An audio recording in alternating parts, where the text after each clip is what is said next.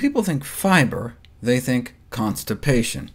And it's true, if we could get Americans just to eat the minimum recommended daily intake of fiber-containing foods, we could save our country $80 billion, and that's just from the effects on constipation alone.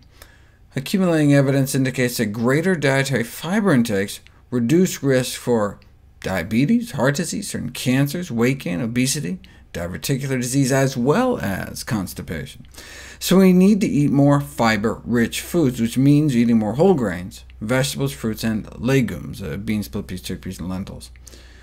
As fiber intake goes up, the risk of metabolic syndrome appears to go down, less inflammation, and an apparent stepwise drop in obesity risk. And so, no surprise, perhaps, that greater dietary fiber intake is associated with a lower risk of heart disease, 9% lower risk for every additional 7 grams a day of total fiber consumed. That's just like some rice and beans or a few servings of fruits and vegetables.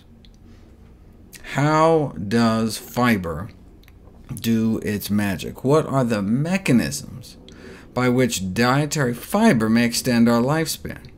Helps get rid of excess bile, feeds our good bacteria, changes our gut hormones, which collectively helps control our cholesterol and body weight, blood sugar, and blood pressure, which reduces the risk for cardiovascular disease.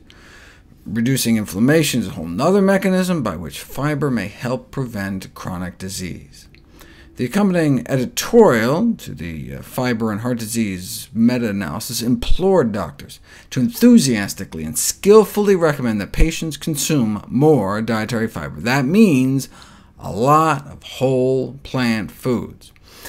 If, however, we do buy something packaged, the first word in the ingredients list should be whole, but then the rest of the ingredients could be junk. So a second strategy is to look at the ratio of grams of carbohydrates to grams of dietary fiber. We're looking for about 5 to 1 or less.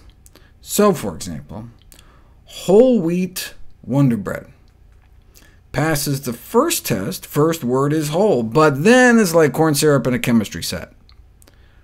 Let's see if it passes the 5 to 1 rule. What you do is divide the carbohydrates by the dietary fiber. 20 divided by 2.7 is about 7. That's more than 5, so it goes back on the shelf. Better than white, though, which clocks in at over 18. Now here's one that makes the cut. 15 divided by 3 equals 5.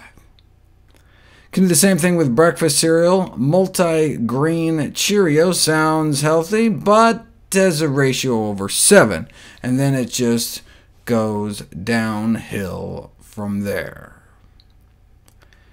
Here's an example of one that does make the cut, though sliding in under 4. The editorial concluded, the recommendation to consume diets with adequate amounts of dietary fiber may turn out to be the most important nutritional recommendation of all.